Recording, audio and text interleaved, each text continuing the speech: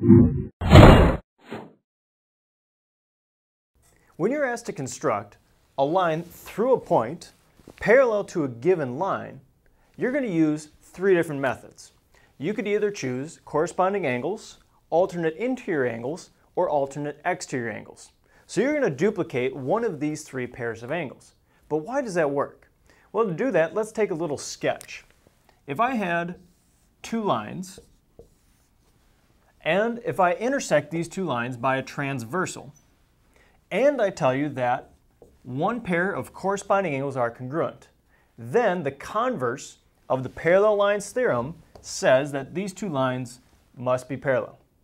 So this will also work if you have alternate exterior angles.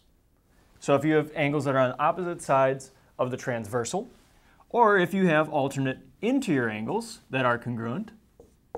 So you have three different ways of constructing parallel lines through a point.